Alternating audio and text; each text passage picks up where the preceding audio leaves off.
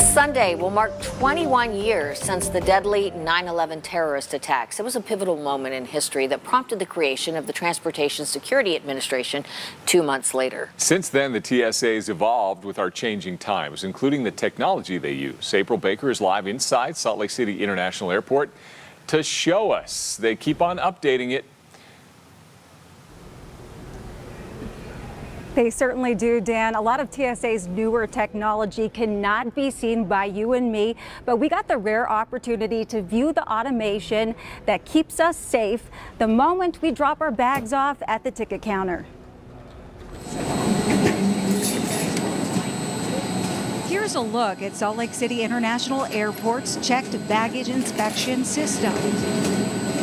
Each day, around 13,000 pieces of luggage travel along these automated conveyor belts. They can be from ticket counter to the tug of an aircraft in less than 7 minutes. Utah TSA spokesperson Lori Dankers shows us how the system works. She says bags are tracked, sorted, and screened through explosive detection system units. They create 3D X-ray images that show what's inside each bag. If the technology flags something in the bag as being a potential security threat, the image generated by this unit pops up on screen, and a TSA officer has a finite amount of time to look at that image to determine if they can resolve the threat on screen. If they can't, the luggage is flagged to be physically inspected. Danker says their agents open less than 5% of bags. Technology clears the rest.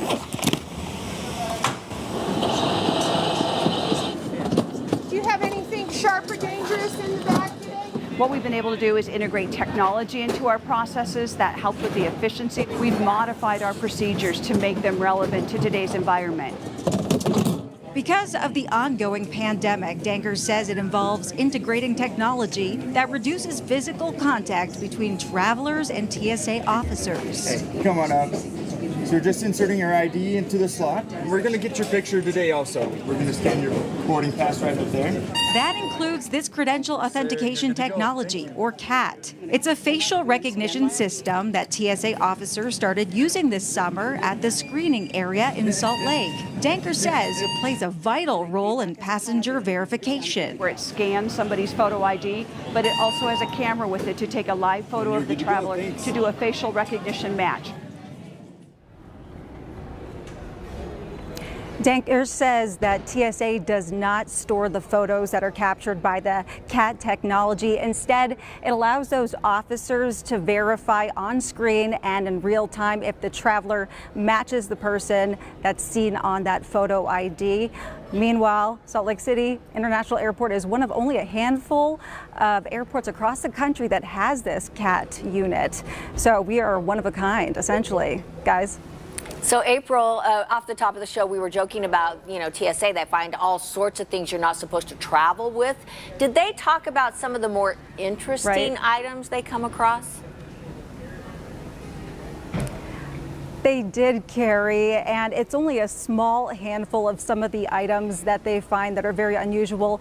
Some worth mentioning: nunchucks, there were brass knuckle stun guns, there were also knives of various sorts, some ornate looking handles on those knives, and also what I thought was the most interesting were canes. They look like standard canes, but they're actually, in fact, there was one with a duck head on the top, and when you screwed off the duck head, inside was a sword.